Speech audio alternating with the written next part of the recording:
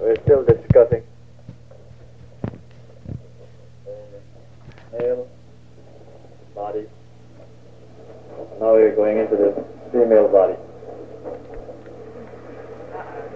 The problems involved in the female body that make it difficult for the male to realize what's going on when we are married, especially in the household of life.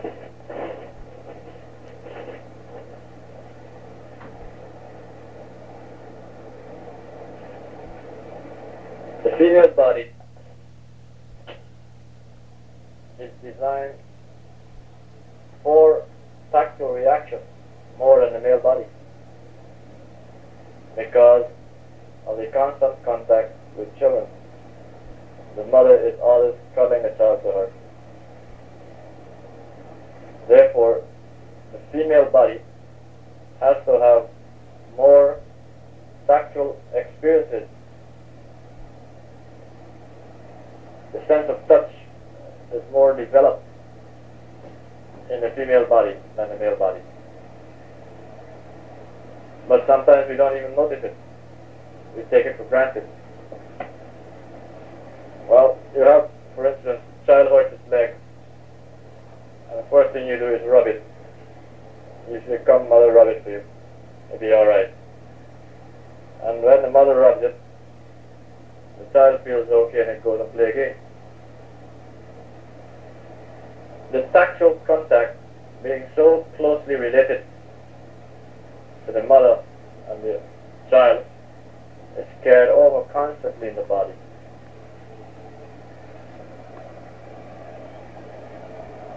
Because when we live so close to each other, we lose this tactile contact. The male body wants tactile contact. It wants to generate the tactile contact. But what interferes with the male body is the daily stress that the male body is confronting.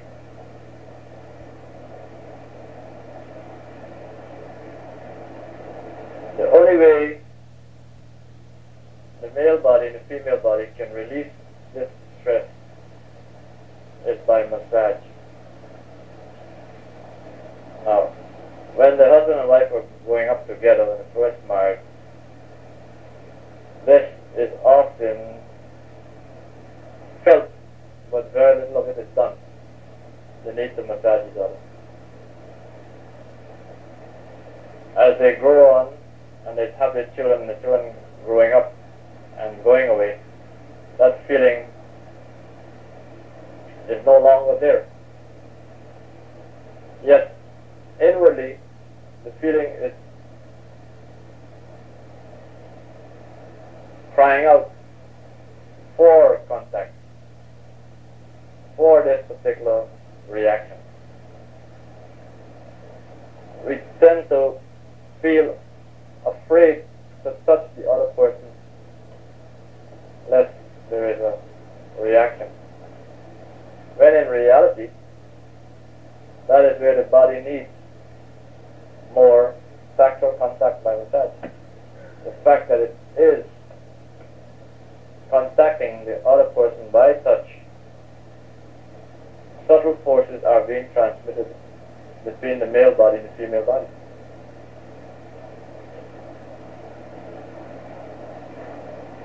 Massage is an art by itself.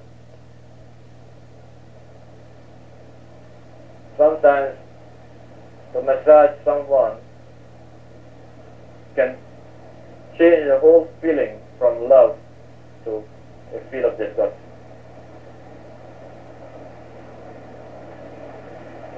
Because in a massage, it's not how much you rub that breaks the pressure, emotions are brought into action or brought into expression on the body that releases the pressure. If you do this, after a while the individual gets bored with it, because there's what is called a peak point of stimulation. Then it tapers off and becomes an irritation. They become irritable because it is no longer something of release. It brings up the tension. Now, when you place the finger on the body and apply the pressure, and by rotating clockwise and moving along the body, this now causes the release. To get the feel of that sensation. So let's test it so you can understand it.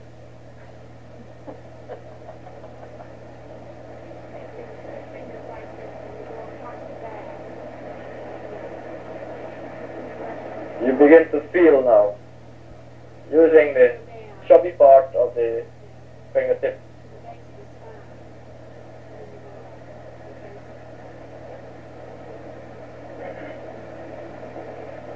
Don't put too much pressure, but just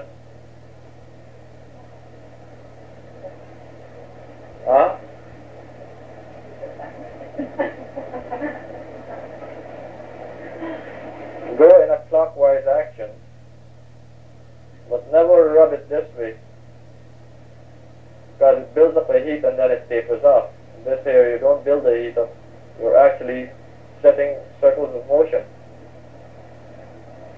throughout the body.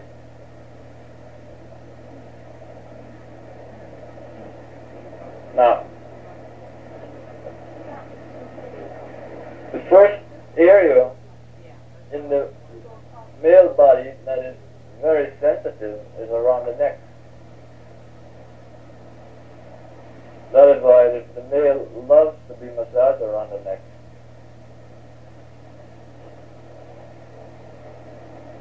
Because if you do that, it takes the stress off the hip. Now the female body is the same. It takes the stress off their neck. But the female body gets more stress relief from around the neck.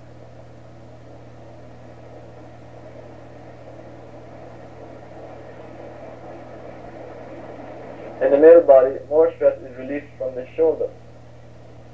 This part here.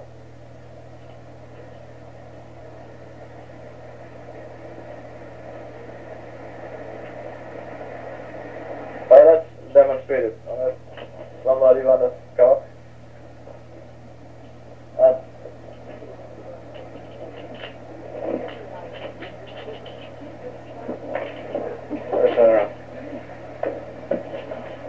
The male body is here.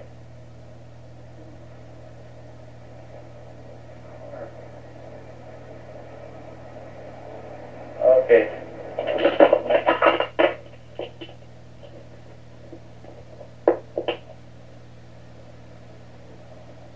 The female body is here.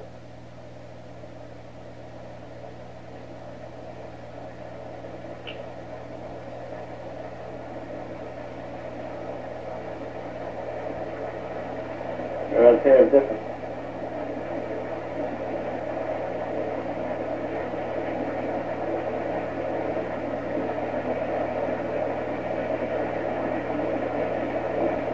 Is it different?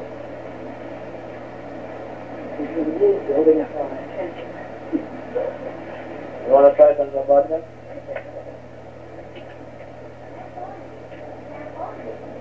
Well, come and I'll show you, so you get a feeling that you can do it to somebody next to you.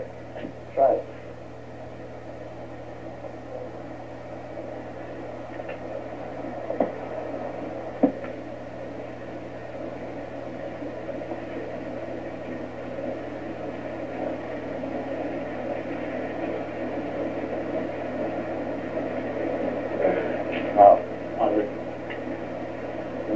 body, you work it here.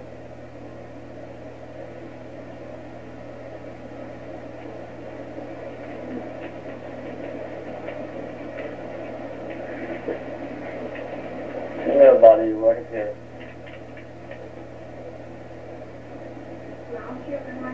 Huh? Mm-hmm.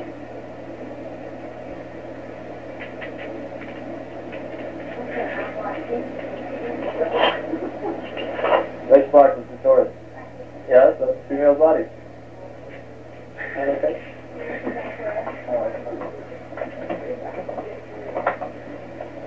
This is where you work on the male body.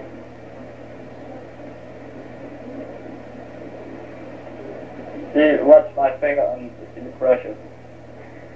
You don't lift the finger, just rotate it. That's on the male body. On the female body,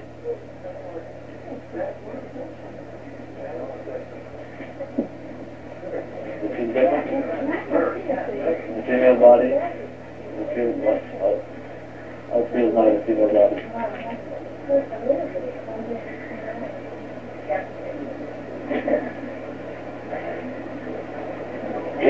Let them feel the difference when you try it on the male body here. Right. And in the female body, it hurts here, and it don't hurt here. That's it.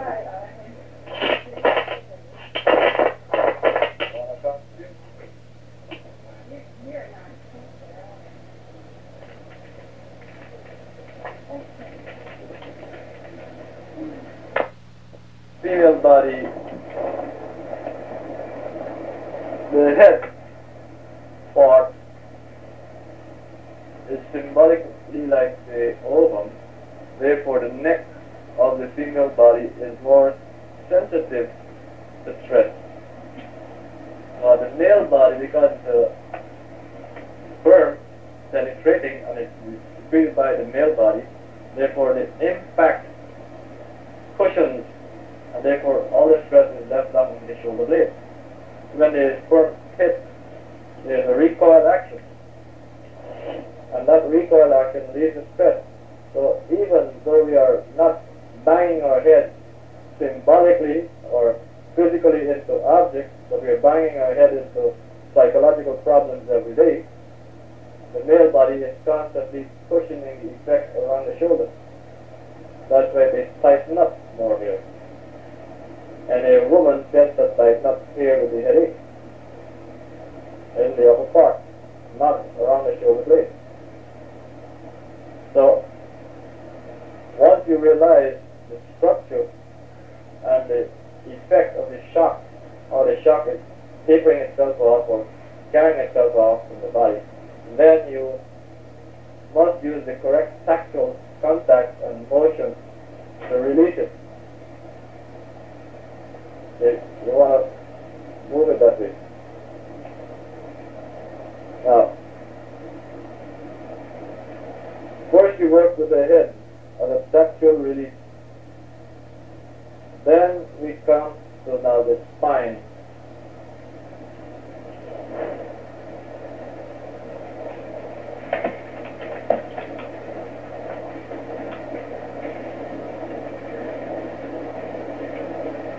Spine is going right away down into the part where the most tactile portions are located, as in the index region. Because the energy has to rise up back and make contact in the brain. And it's contacting with the medulla.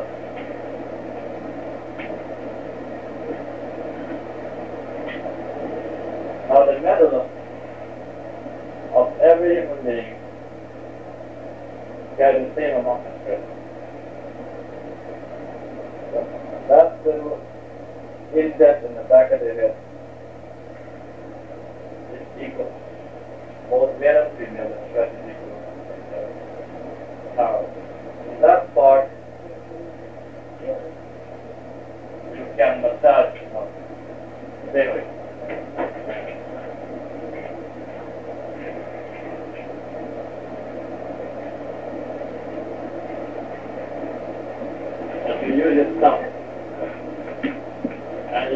breathe on the hip.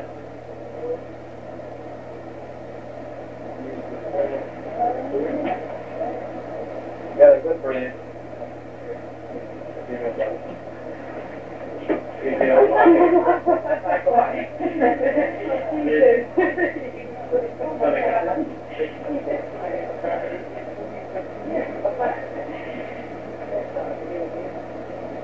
Got it in there, in the back, with the end just to the top. From what perspective you go clockwise? You're looking at it go clockwise? Yes.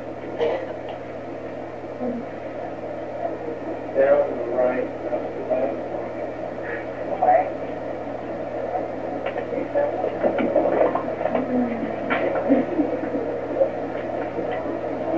Okay.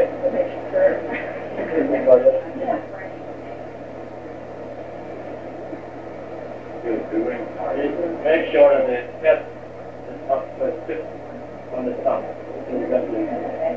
Once you got it, then you just bring the head towards down and hold like that.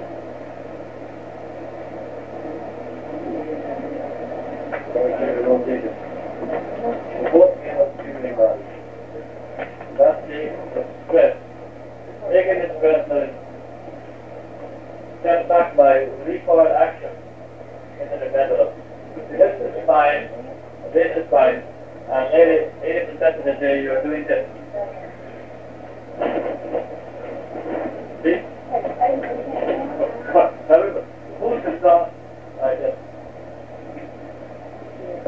Very few bloods sit down like that. Most of them. So that recoil shock, that bounce, flicks the energy, the impact, causes the energy. So then waves up. And bong. So that bong. And really exactly what you're doing to the spinal system. You are shocking it all the time by pumping it. So after a while you find sedentary activity tends to produce occupational headache. And the fact that you're always like that, if you're going to write or type, the sedentary action and the bouncing is sending so much recoil action right back to the medulla. Before you know it, then the eyes start to get tired. Then, huh? Fatiguing, yes. It's the constant bouncing up and down. Now, if you're driving in an automobile, over the years of my own experience, it is not wise to drive 2-3 hours steady and then change it and let another person drive. You're going to be tired far more at the end of the trip, and you feel very listless. And you release too much lactic acid into the blood, and you force the heart to work too hard. It is better that if you're driving with someone to alternate every hour. Even if you can just stretch yourself out completely straight out for the other hour while the other person is driving. Bounce it up, if you can just leave that blood flow back, and the bounce back of the automobile bouncing would tend to send the blood now on an even keel back into the spine. He had an experience coming up to and come back. The same thing you'll notice if you alternate, because the body would correct itself more than steady driving all at one time and building up the stress. If you have another person driving, once you alternate every hour and you just relax yourself, you find that the blood flow will correct itself and the recoil action will taper out. And by holding the hand back and let the head rest really good in the thumb, you know, it's like you're holding it up. And then just rest where the big finger can go the full length. It should be the full length of this, like that.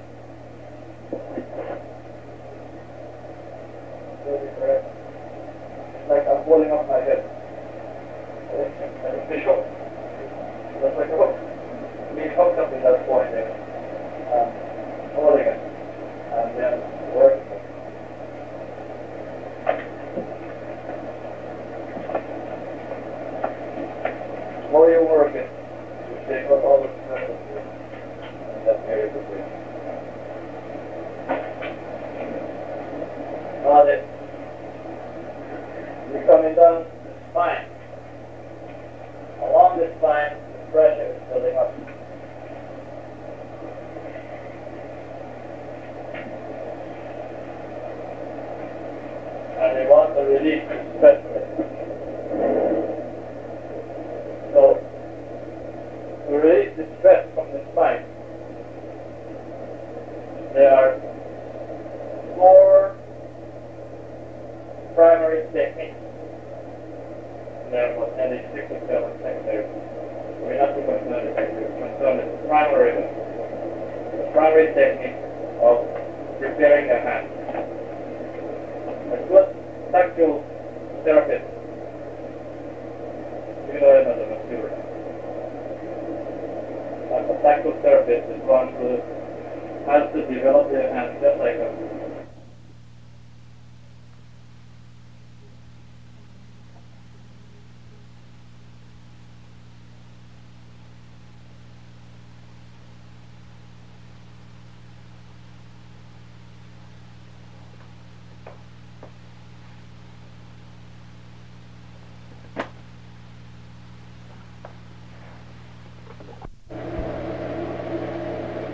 but it's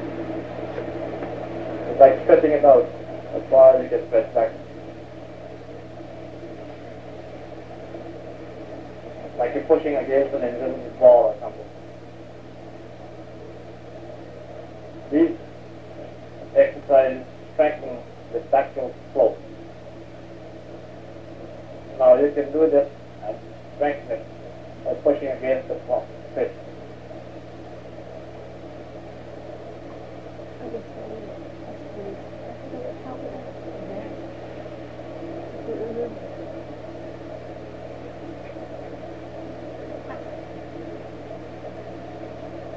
Now, the next one is the knuckle.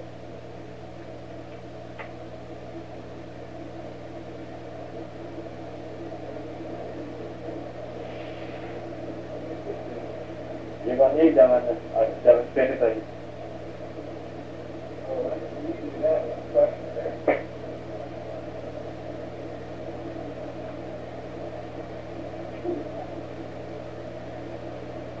You find that as you press against the fingers, some are weak and some are strong. The weak ones you have to work on them until they feel their loss of sensation of semi-pain or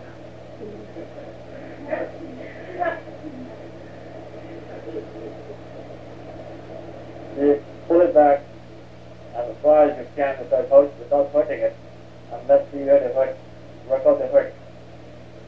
Some of them do hurt, right? So you work them, just stop pressing back like that till you get out the hurt. That means that it's going to adjust to those pressures.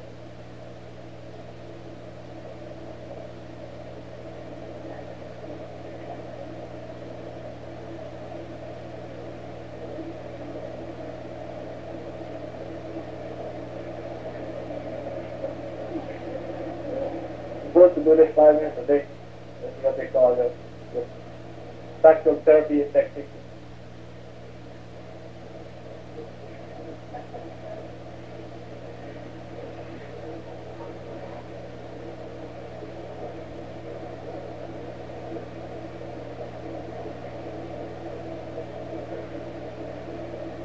Okay, here's another one you have to learn now. You hold the hand.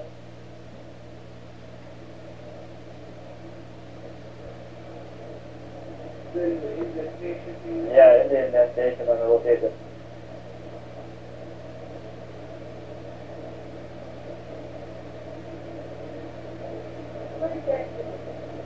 You'll need it when I show you the exercise when it comes to put its performance. You'll notice, you'll understand what it's for.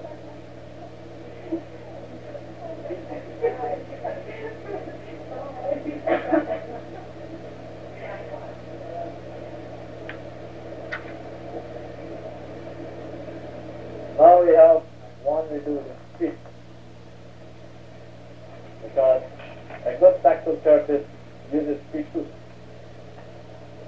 You can straighten out your spine and stretch your back muscles with our feet. And they do have what is called foot massage. Not somebody massage, but with the foot instead of your hand. They walk on your spine.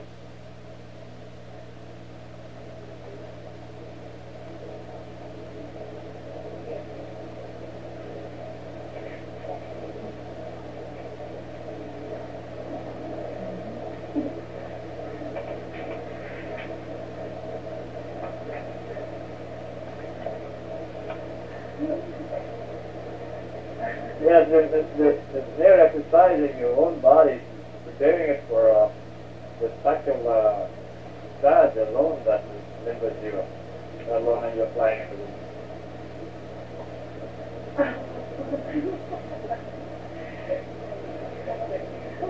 Okay. Now, the primary number one movement is this way, all the time.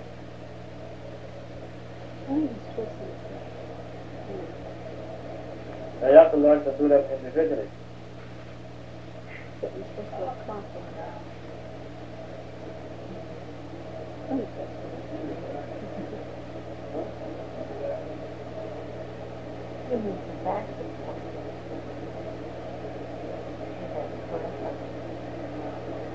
Practice it.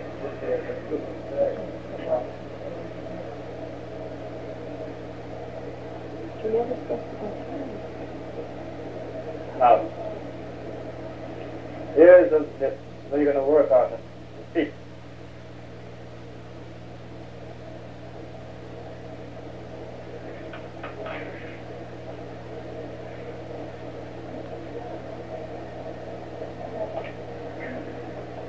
So, on your own feet or on the opposite bar of feet, you work around the kneecap.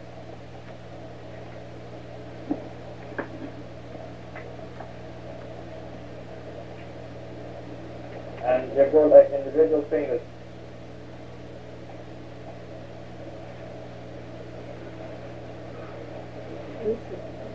Shifting the stress from one finger to the next finger, the next finger, the next finger, final finger. Start again back to the thumb, 4 fingers, middle finger, ring finger, little finger. Now then you start working up. You always start from the kneecap. You see this little bone here? Well, you It feels right when you do it, will it somebody else? I don't think it's any worse than can't go my fingers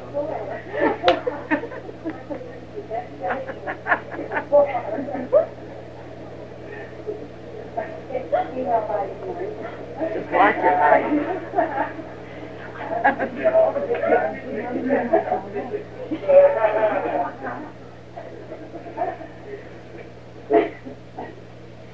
and you hip these side muscles. Now these are the hardest muscles to relax. Because in modern society we are driving cars, in primitive society we have to walk. So there's no,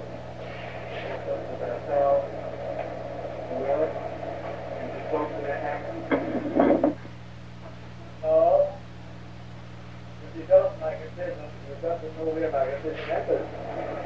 You have 7 centers that are magnetic forces. That's why we come back to your spine.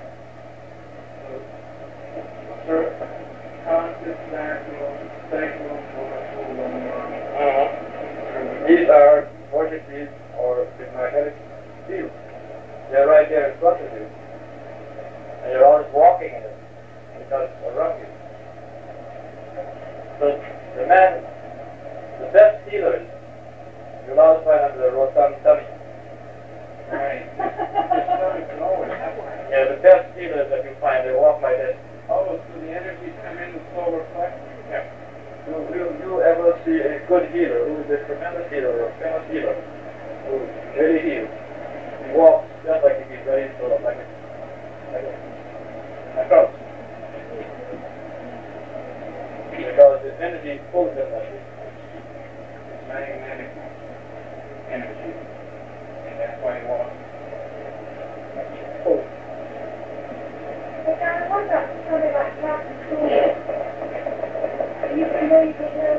What is the shape of her body? Very agnostic. Very, she's round. She's rotund. If she's a lady on a man, most of the ones that lay on a man. She doesn't lay on the man. She says. The magnetism, you don't have to lay your hands on the magnetism is there once it starts flowing and flowing. That's all, the magnetism. Just the magnetism flow.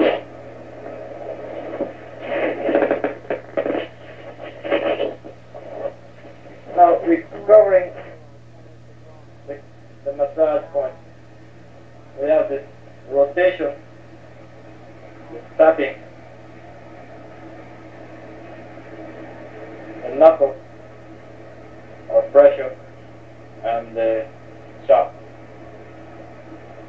These are the four basic ones that we're always using.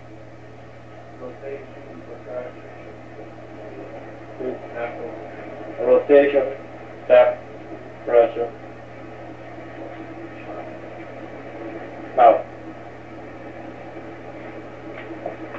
there are certain areas of the body, and they're called the 20 body parts. The 20 body part technique. By knowing the 20 body parts, you can perform the massage of using any one of the four techniques or contacts to release the stress in the male body or in the female body. And the 20 body parts begin with the head first. The shoulder, biceps, forearm, wrist, the chest, back part, shoulder blade, around it,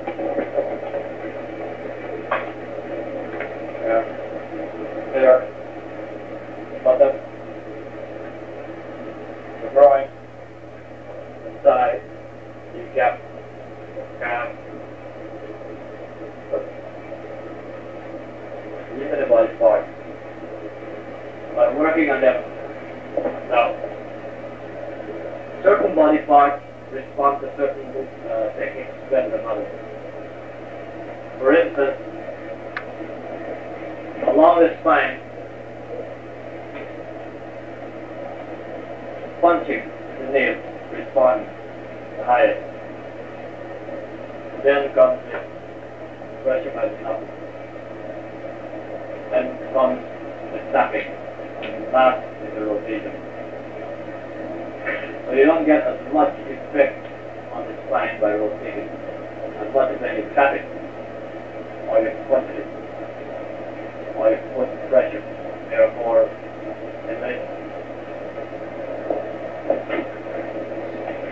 in the inner movement of the kneecap to the groin, this is open. And don't be late. But this is stimulated. Because you have lateral muscle that you can hold and rotate. Because it pulls the muscle to pull the whole body.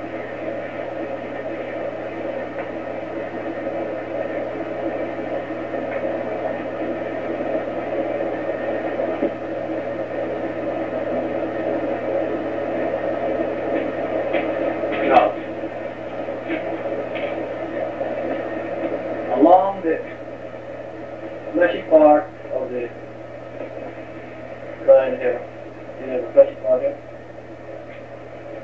then technique for that is pinching.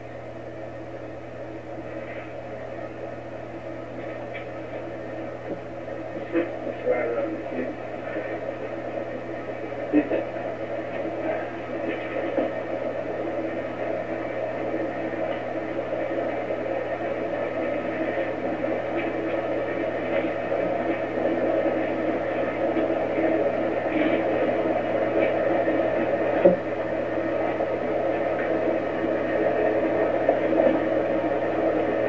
That's the best technique for that area.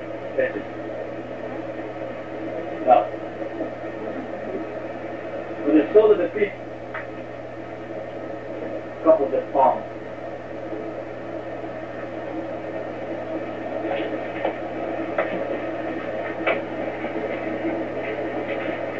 You realize that you have to train your hands to step back.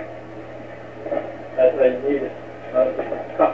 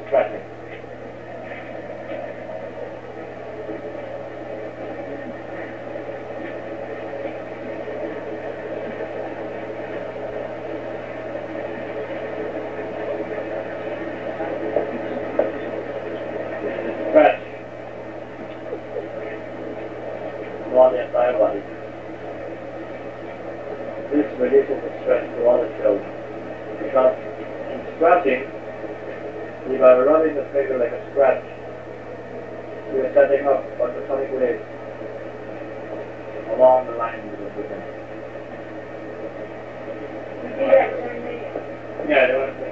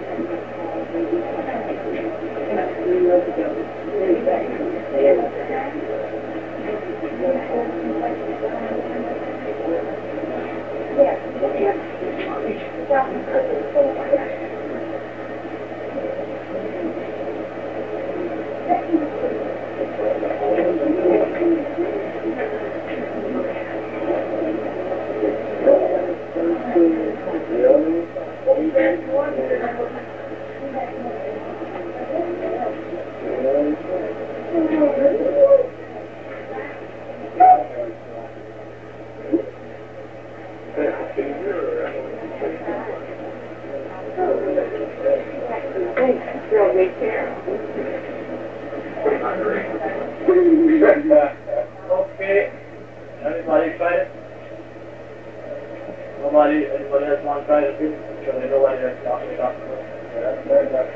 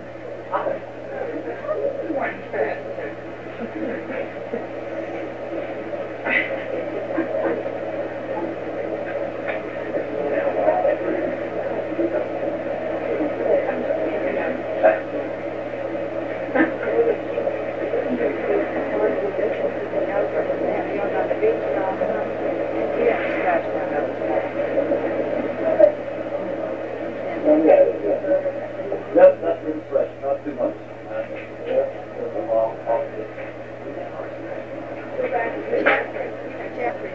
Do the whole body.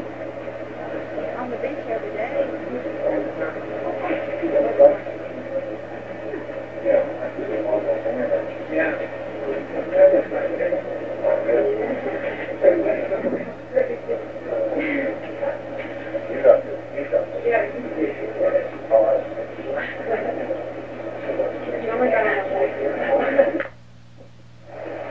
Punching with the nail,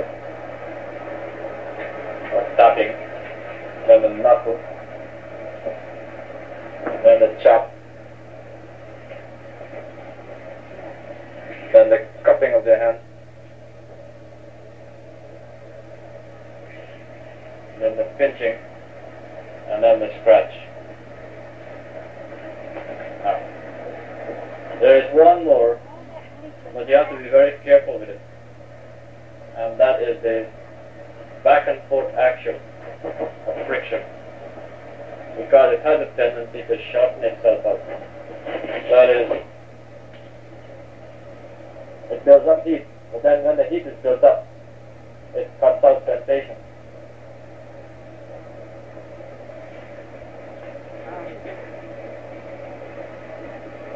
You have to be able to rub it and then stop as soon as you feel the heat, and not to continue beyond a certain distance and let the heat do the work.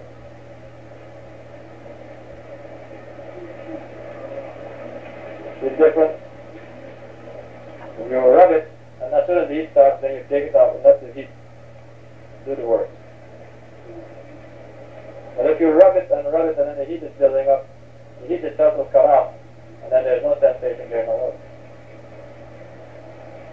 You just have to rub it, and then let the heat carry through. That's what they call, that's why you use a brisk towel.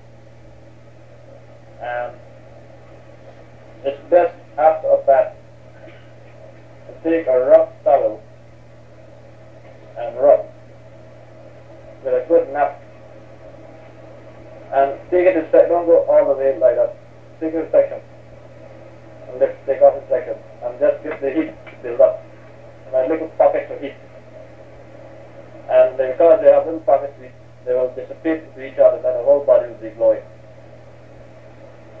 The blood comes to the surface of the skin, and it stays there, and the vitality and the zest, the feeling of the cells are in a higher state of potency or strength. And it's good to have it after whole bath. That's why you find in male and female, the daily embrace tends to after a while taper off, because it's a dry contact. There is no emulsion or lubricant contact between the male and the female. It's when you have a lubricant or emulsion contact that the cells are kept in a higher level of potency and yearning for each other, and the vibratory nature of love is heightened. If you take cream and you rub it on your face after a while, women have they do that most of themselves. What is the sensation?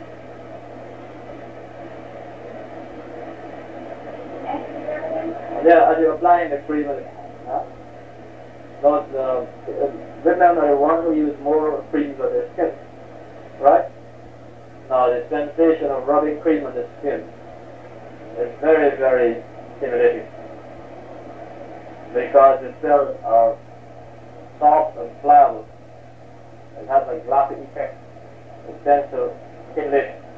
So when the oils are used now throughout the entire body to massage it, it makes the cells more vibrant. And that feeling of joy or bliss is increased. And the body does not tire. That's why the early Greeks and Romans and Orientals used to go into their baths with scented oils. And the scented oils tend to increase the sensation of the sexual massage, because that's what it's supposed to do. That you would take the bath, or you massage the body with the oil, so the body itself now has a higher reaction to feeling and contact, and then the stress is released quicker, because the pores are absorbing the oil or the cream. The best oil for a massage is still an olive oil, because it will go right through the blood. If you just run it on the surface, it passes right through. Actually keeps the body back. Yes, with olive oil. This what we call osmotic therapy. By massage, you nourish the body with a normal polyunsaturated effect of the oil, and you automatically, by massage, reduce your weight by olive oil. But you fix it here. Weight reduction can be brought on by osmotic absorption of olive oil through massage. because it will go in and work on that heavy cholesterol fat in the skin and those layers of the epidermis and break them up. By the heat and the massage from the external nature, sometimes you can't break it, but it will go right through. Because this is its normal action, it goes in right into the system. It's the only oil that has that peculiar ability to olive oil to pass right through. But it has to be pure olive oil, not hydrogenated by heat. You don't want the olive oil that is being fired by heat. It must be pure, cold, pressed out, natural olive oil. And that oil will go right into the body when you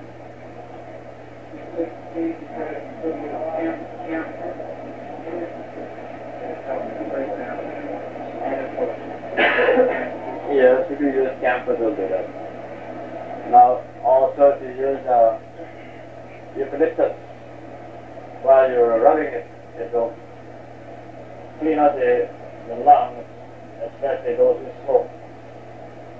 It will start to, inhaling of the eucalyptus will start releasing the stress, the tension built up from the nicotine smoking.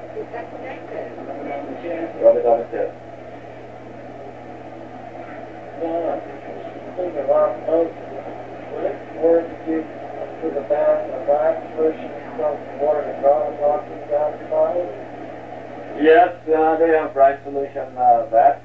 You do that. That'd be as good as a sauna. Yes, but we are not coming to that yet. We're jumping the gun. We're trying to go step by step in this process to understand what we're doing. There's no sense trying to jump one before the other. We're dealing first with oil. We're dealing with water, but we have different types of water. First we dealt with hot water and cold. And we dealt with carbonated water. We didn't deal with minerals in the water. We're dealing now with oil. If you run into minerals in the water before they're fine, then you don't understand what the body is for. Minerals in the water are designed for illness. Their composition is designed primarily for illness. They're not designed for a healthy body. You don't use them in a healthy body. You can swim in salt water. This is okay. But there's a way to use salt on the body that will clean the body and in case of illness and prevent illness. So we are not dealing with that right now. We want to understand how the compatibility between the male and the female body is maintained in the household effect or life, so that it gives them that understanding of why the male or the female have these conflicts and what can be done to relieve these conflicts. That the body is a living mechanism and it must be nourished by different ways to maintain balance, so that the rhythm that the body is subjected to would not tend to turn off individuals against themselves or one another. If you find yourself being turned off from your husband or your wife because the body's rhythms are predominant due to the moon's activity in you, and you don't know what to do, then you get into fits and angers. And before you know it, you want to bite your finger, you want to smoke, or you want to drink, you want to eat more food. Just an ego gets the bigger part. We want to understand why this is happening so that we can now observe and carry it into our daily life, that we can ease the stress of the daily living with the other person. Now, the Eastern philosophers all say familiarity breeds contempt. But familiarity is an indication of tolerance levels. We can't have familiarity without a tolerance level. Every object in this world has a tolerance level. That's a level to which it reaches and it's taken for granted. So for what is familiarity? Something you take for granted. There is no more sense of strangeness. The sense of strangeness keeps balance to some degree. That's why in the ancient time you had the master lived in one room and the wife lived in another room, and the perennial courtship was always going on. The moment they threw away the extra bed and they got into the work bed, the other like going hunting. challenge, any new challenge or competition, this is the way the male body gets released. In competition or challenge, in group activity, or trying to go off into areas and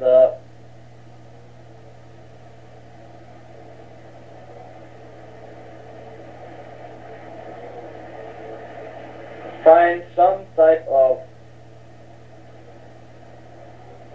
association with the environment that would free it from conflict, camouflaging itself, which is not a very practical way. See, camouflaging is not a good idea to free the stress. It's better to face the stress. In this society today, where you have more and more complex and subtle approaches to conflict or conquest or aggressive action, Yes. and you have more camouflage. Right. Right. So camouflaging has a tendency of building up neurosis. That's the danger of camouflaging.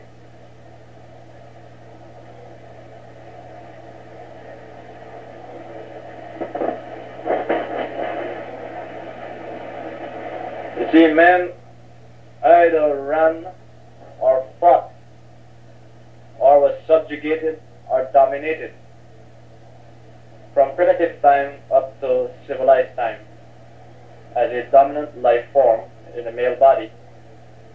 The male body always did this to survive, to react,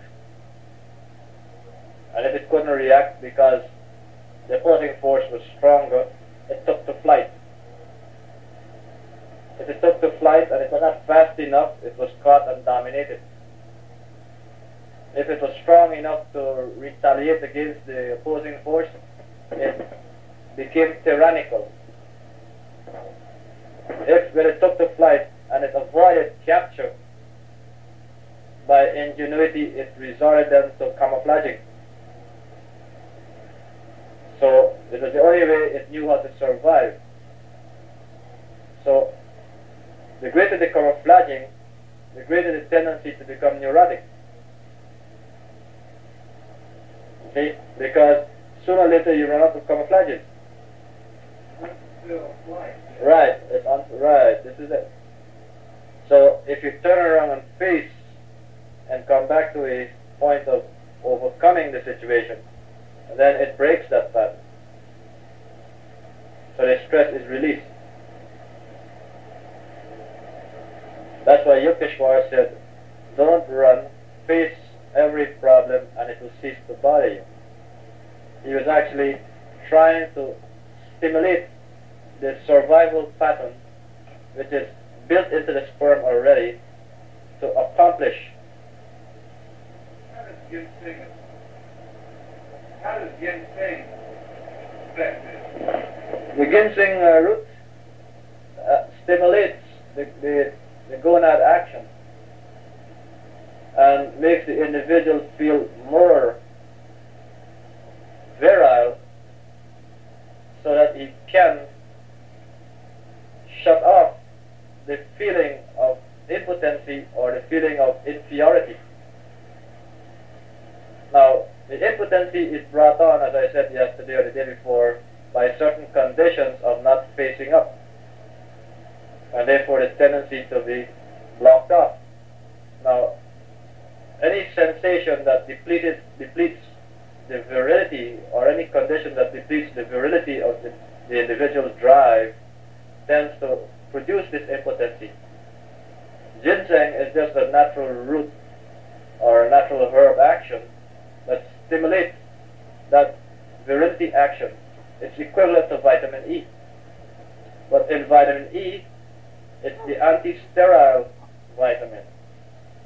The vitamin E would make the man be more of a greater donor, and the sperm would have a higher motility action. Ginseng would not do that. Ginseng would give him the sense of bravery, or the sense of capability to handle himself, which is a heightened virility. Does it affect though your conscious ability to control your adrenaline or aggression? Yes, it would control the adrenaline in the aggressive nature. The ginseng would do that. But you have Adriatica hydrocodal, which is a better herb for that, because it has a tendency to rebuild the connective tissues.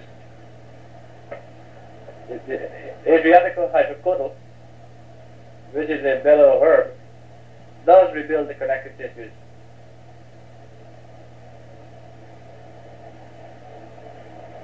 Now there is another herb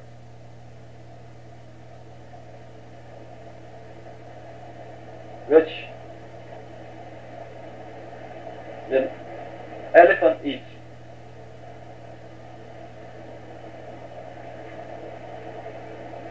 This herb gives a greater staying power to face problems. It's an anti-stress herb.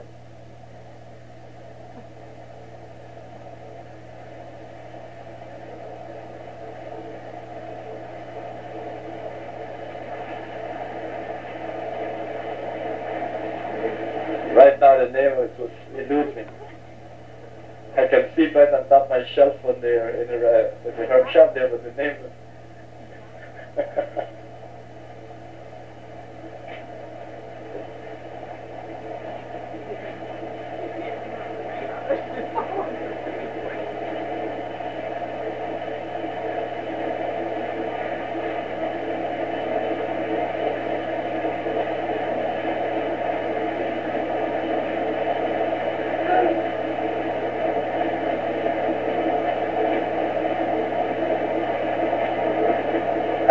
in the herb shop. No, not barrage. So these are other ways as well. Yes, it builds up stamina and anti-stress. You eat them, the herbs. Well, we're going to come into that later on, what are the necessary foods that build anti-stress in the body. But there is one that is, I have there right now. I just have to recall the name. I know it's a long, big name.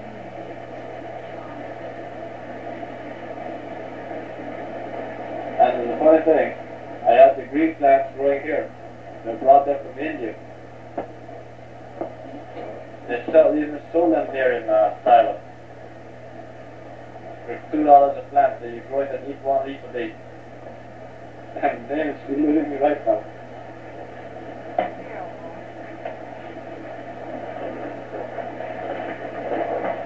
Well, when I go to the shop, I'll look it up. But it's a plant that you can eat. It's very good for the willpower.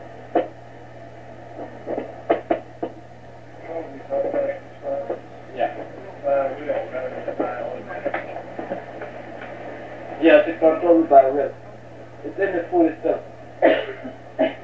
You eat it like a herb, and it builds up the chemical action that will help you to control the stress that the body is subjected. I've heard ginseng did this. I had heard that ginseng did that.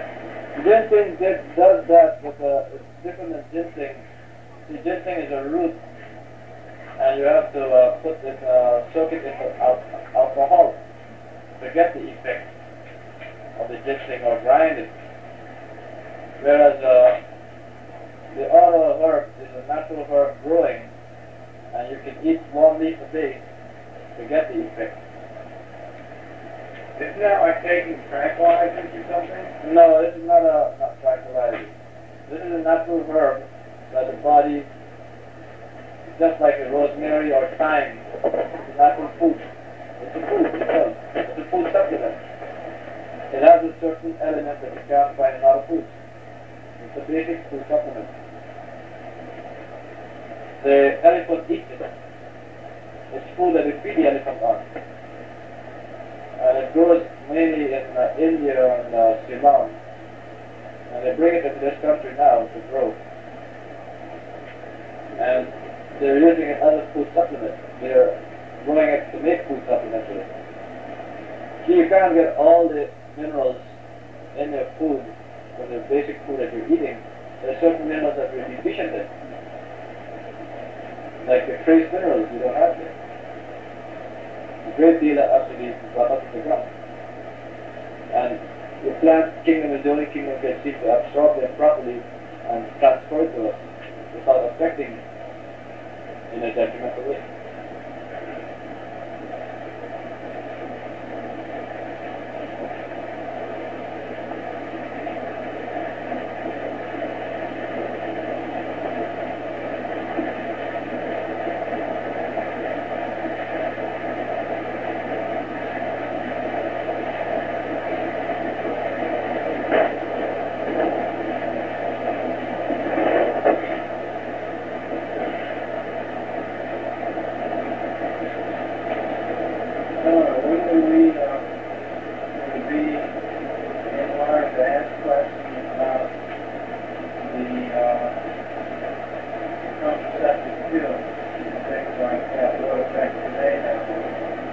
We haven't come to that part yet. Looking the whole series going right through, you're taking each stage, what is involved in the individual, why he is doing it. The first stage, if you don't know what you are, and why you're involved in the marriage, and why the individual is trying to have offspring, and why he's trying to avoid it, you have to go back into the mentality of the individual to find why he's avoiding offspring, why he's avoiding certain conditions, and what are the factors involved in it. So how can you jump too fast and you don't build up the right structure to understand it? So you have to go gradually understanding why your body behaves a certain way, how you release those stress so that you come to a norm, to behave as a norm. And then you take on the responsibility of marriage to function in that norm. And what are the complex conditions that threaten the norm? If you jump that too fast, then you don't know what is the norm in marriage. You're going to say now that the norm, the contraceptive, is not a norm. The contraceptive is a threat to the norm. It is a way in which the norm has been shifted from one ethical value to another ethical value. The norm is that the male or the female does have offspring. Now, when you shift from that ethical value, then you have to realize what factors cause them to shift to want to use a contraceptive. Well, we come back to the very first thing we're talking about. That's at the start of the whole process. Of all the 5 forces in the human body, the hardest one to overcome is lust. Ego you can overcome, but lust is very hard. But the lust is not brought on as a norm, it's brought on by an abnorm. It's brought on by factors that the body cannot throw off. It's brought on by an environmental pressure that causes abnormal to exist. Until we can understand how it's built up itself into an abnorm, we are never able to control it. Man can control lust if he understands how it is constructed. But if he doesn't understand how it's constructed, then he's a victim of the pressures that make him lustful, which is not within his mechanism. As he's not born lustful, but he's born with the drive of the lust from parental thought patterns that are locked into his stream of existence, and by the nutritional balance and environmental pressure that would tend to stimulate the lust. Until we can correct that or understand it, then we can control it. It will still be there. So, go ahead. I just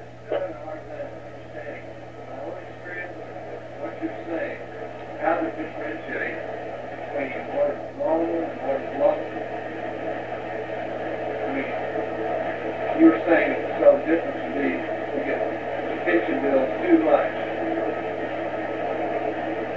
Or too often. I can't really understand what you're saying. When we use the word lust, we are referring to an action outside of the married life with your partner.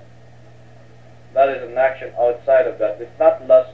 There is no lust between a married couple. There's no lust between a married couple. This is a norm accepted behavior between two individuals on a mutual consent basis by man, woman, and society. How they interact. When the man has taken the woman onto himself and the two have become one flesh, there is no lust. What if you don't want to have children?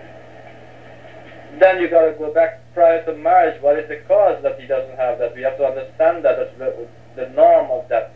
But if you're not trying to have children in a marriage, if you're not trying to have children in a marriage and you're having sex, is that lust? I did not say it was. Yeah, but I don't know whether you said or not. I'm trying to understand. I said the action that occurs between a male and a female in marriage has nothing to do with lust. This is a commitment you've made already. You made this commitment when you were married to each other.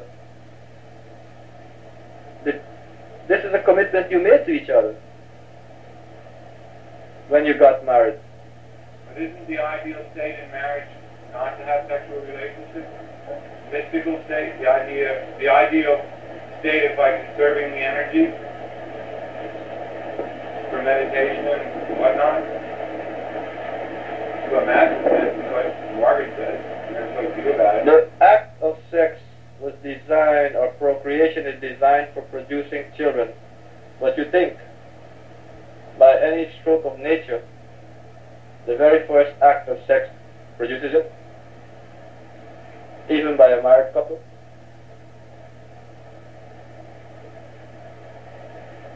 The chances for a successful ovulation in a female, even in marriage couple, by the very first act of sex, are rare.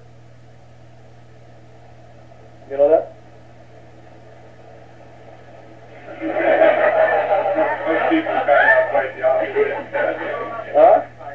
Most people found out the opposite, it seems like. The chances are rare. Then the chances can happen, depending on what period it happens in the individual. You see, you have a condition that exists in the male and female situation when they're married. Well, we were told by more than one person that the state to reach is never to have sex unless you're trying to have children. That's the like purest state for a mystic to be in. In other words, no sexual relationships for any other reason than as the desire to have children. We cannot discuss that to the benefit of others unless we understand what we are talking about today. Why it is not an ideal state to overindulge in it. Until we learn the next lecture, we covered something today that's going to show us why you bring up a question, why the masters are talking. You only do it for the procreation of another species. We look at that, and now that relation with a woman or anything other than procreating would be just a lowering of those energies, wouldn't it? Down into the... It has absolutely nothing to do with that. The reason why the masters are talking of not having the act if it's not going to produce the human being, because it is what is involved in the formation of those fluids and the time span they are formed, and when they are secreted without the purpose of bringing them to completion, what the body goes through. Physiologically speaking, what the body... You notice something... we're jumping ahead of the lecture because that's tomorrow. Cut. Here in the gonad area where the formation of it, it's a direct link back to your medulla oblongata.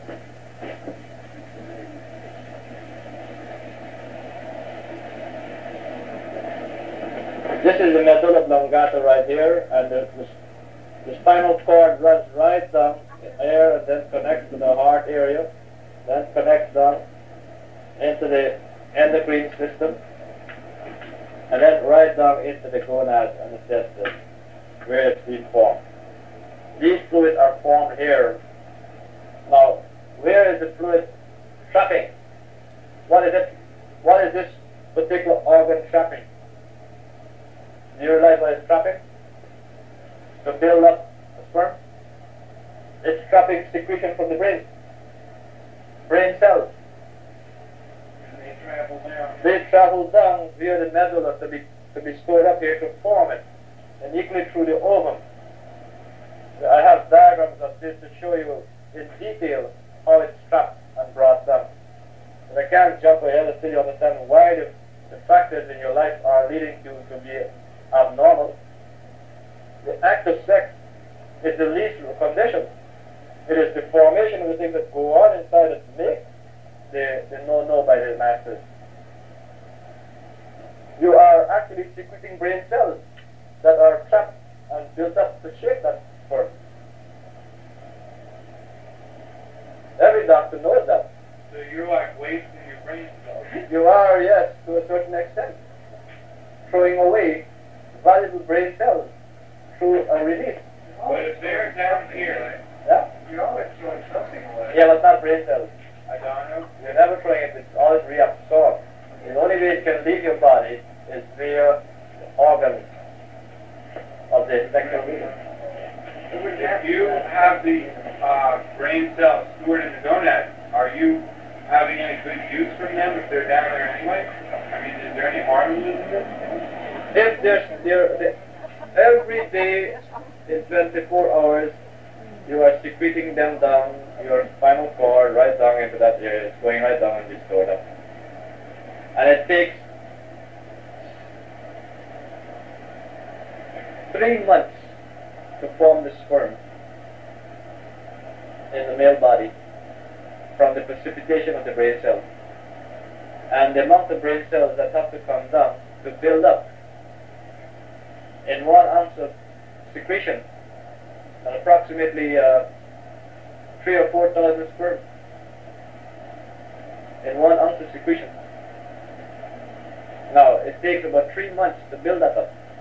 Your body cannot build it faster than that. There is no way your human body can build up that or store that up in a lesser time than 3 months.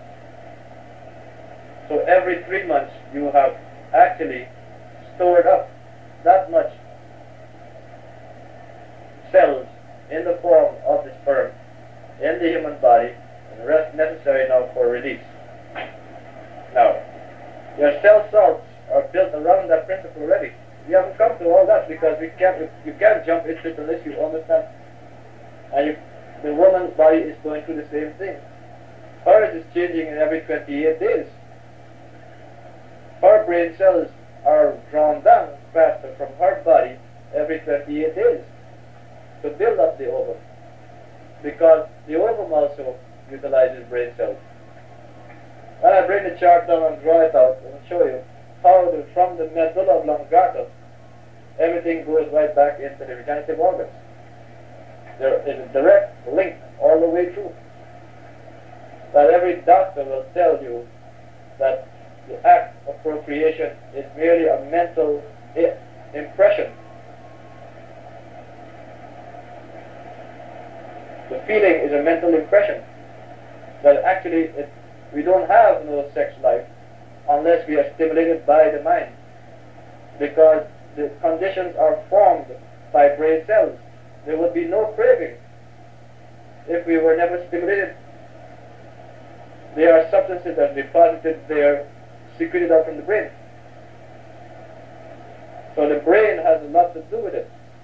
Now the reason why the master is talking that it should only be used for the offspring, because other masters are being born, or higher intellects are born, is because if you degenerate the body, you have a degenerate brain and a degenerate circuitry formed to pull in a lower entity of a lower caliber of consciousness. If you hold your consciousness at a higher level, then you attract an entity of a higher consciousness.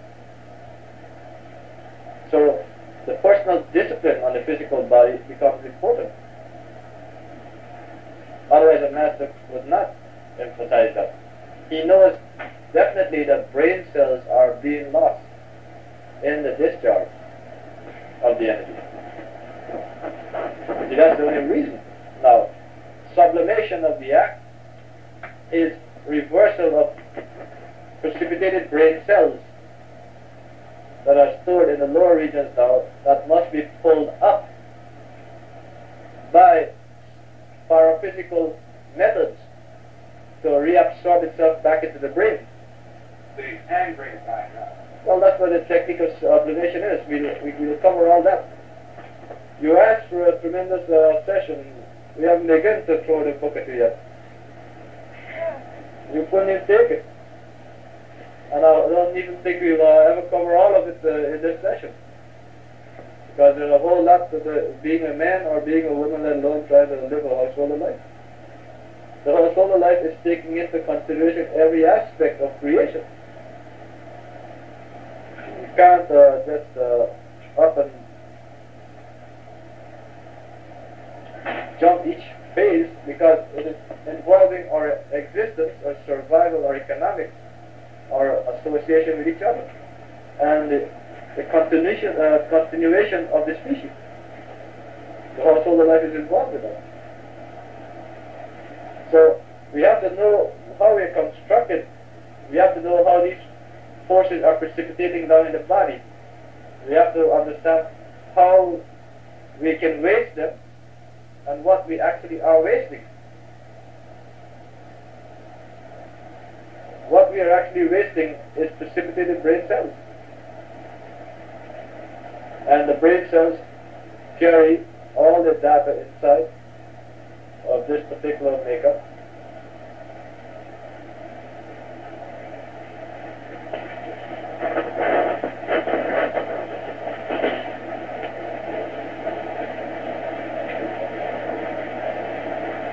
You see, the early disciplines that they lay down on the individual were not laid down just to thwart the individual or make him into some type of individual that has no feeling and live some sort of a restricted life. Within the married life, it is accepted and understood that it's not possible that in one activity there can be no offspring. It may take many, it may even take one. But this is accepted in that particular arrangement, because there is no sense of guilt during the activity with the married person. Outside of it, there's always these two forces, violence or guilt. You see? There is the condition. That's why we are using forces that are formed out of the brain.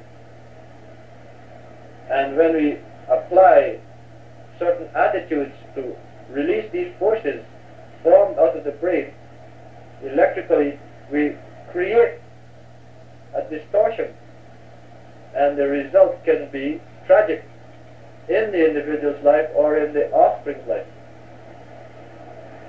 So they have seen too many of these things on the inner plane.